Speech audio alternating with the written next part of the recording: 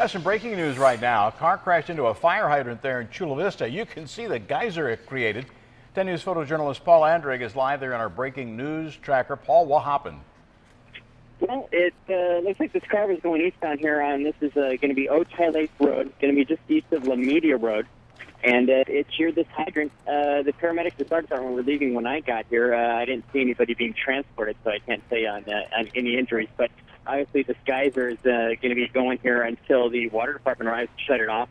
Police have shut down all eastbound lanes of Otay Lake Road here just east of La Media, so you're going to need to take an alternate route, which might not be too easy in this part of town. And we'll let you know on when that road is open. Thank you. All right. Thank you, sir.